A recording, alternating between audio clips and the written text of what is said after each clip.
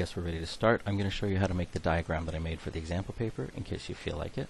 It's not terribly difficult. You can always do some combination of that diagram and then print it and draw all over it and then scan that or something. Anyway, it could be helpful to some people. Let me look in the folder that I've been using. I have this arcassign file that's just a text file that has some commands that I wrote out, and then this is just the R data file that I've been using for this class. So I can just do that. That'll open up R. And then this arcassign thing, I'm going to edit with Notepad++, which is one of my favorite little text editors. I could use RStudio, but that we haven't used that much in this class. So these are the commands I've used. I've put some little comments up here to try and, well, no, I didn't use the table function. Fake T distribution using zgraph function. So I'm going to use this zgraph function to make a z distribution, and I'm just going to pretend like it's a t distribution. They look close enough that for a diagram it doesn't matter. Now, to be clear, you do not need to use a computer at all to make your diagram. You can draw it by hand as long as it's fairly neat, as long as the words are legible, as long as the numbers can be read. It would be nice if you used rulers for the straight lines, but the curve can be drawn by hand, freehand, whatever.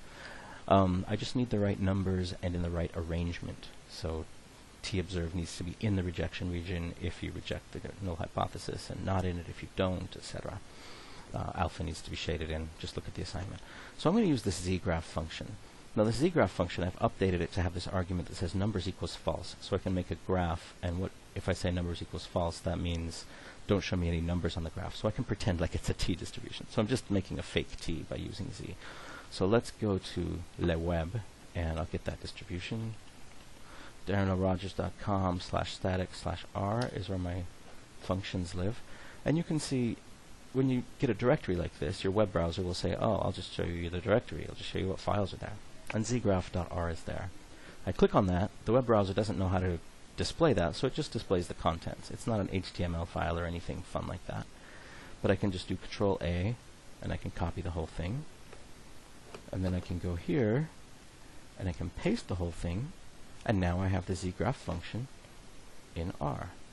So I can enter this here.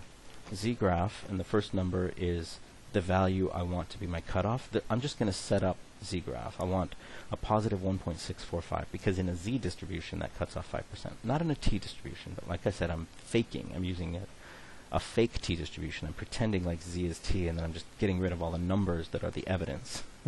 So I'm doing this totally fake. And the mean of this distribution is 0, the standard deviation is 1, so it'll look like a regular distribution. Numbers equals false. Oh, there we go. So now I've got this nice little graph here. Now, I can use this function called lines. And lines wants two values, really. It wants x and y. It wants x and y where the line starts from, and x and y where the line ends. I want a line at positive 1.79. So the first argument is the x values, both of them, and you have to bundle them together with the c command. And then the next value is the y values, and you need to bundle those together. So the line's beginning point is 1.79, x of 1.79, y of 0. So if this is the middle right here, we know that this is x of 1.65. 1.79 will be over here somewhere, and 0. That's the point it starts from, and we want to go to 1.79 and something up there. So I figured out that 0.2 works pretty well. This graph, the way it's worked out, you get 0 here and you have 1 at the very top, so that's the coordinate system. And then 0 is in the middle here, and positive values here and negative values for the x coordinate system. So it goes from 1.79, which is 1.79 over to the right of y, and 0, no height at all, the bottom of the y, to 1.79, which is the same distance to the right, and 0.2, so 1/5 of the way up, 20% of the way up.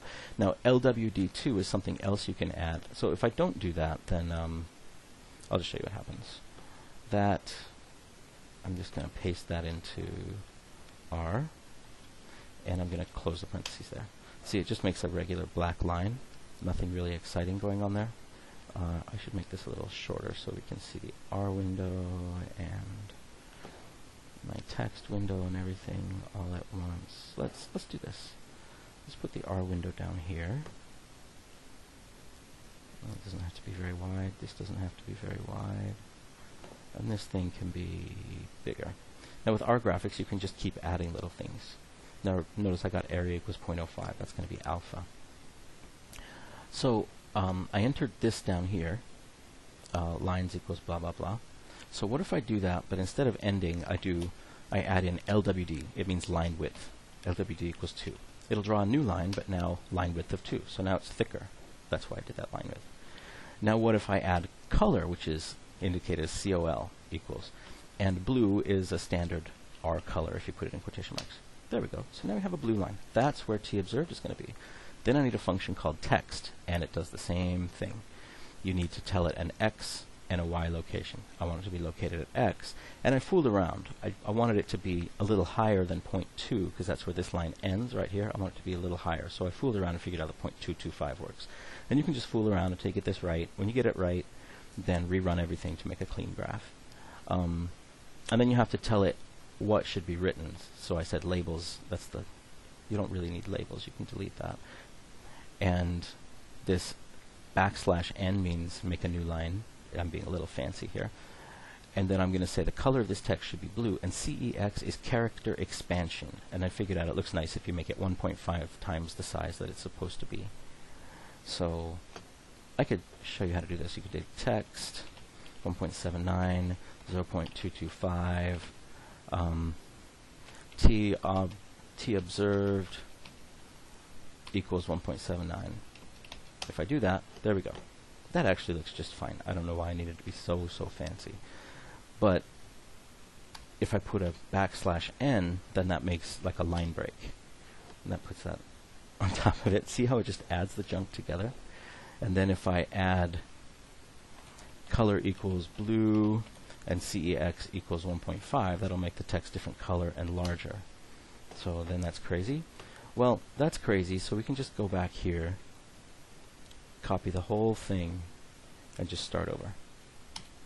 There. So that looks pretty nice now, I think. I wanted to have a little label.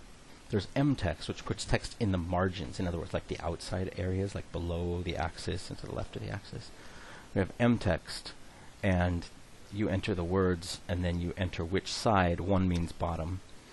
Adjustment, 0 means left, and 1 means right, and 0.5 means middle.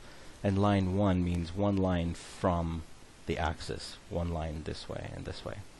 And then color equals blue. So anyway, I put this in here, and it adds distribution of mean differences, partial irrigation minus full irrigation. Hey, how did I mess that up?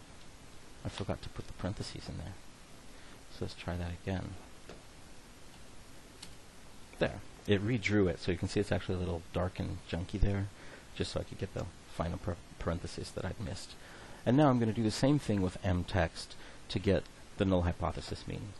I'm going to do lines from 0, 0 to 0, 0.7. I'm going to make that thick, and I'm going to color it this color that R recognizes called dark red.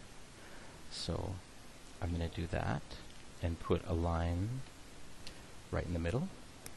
And then I'm going to use the mtext again, and I'm going to say mu-0, because I haven't figured out an easy way to say mu sub 0.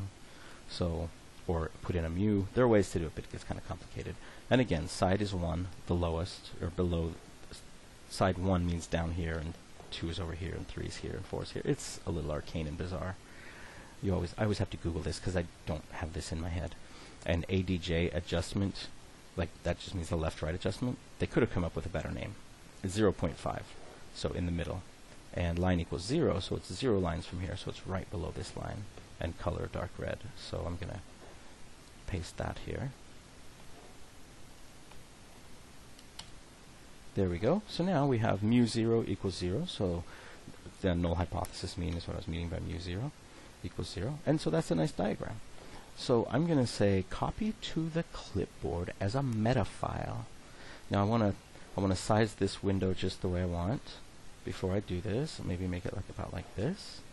So file, copy to clipboard as a meta file. A meta file is a kind of file that Windows loves, so it should paste in nicely. And so then I go to my Word document and put my cursor where I want, and I do lip paste. There we go. We have a beautiful diagram. The end.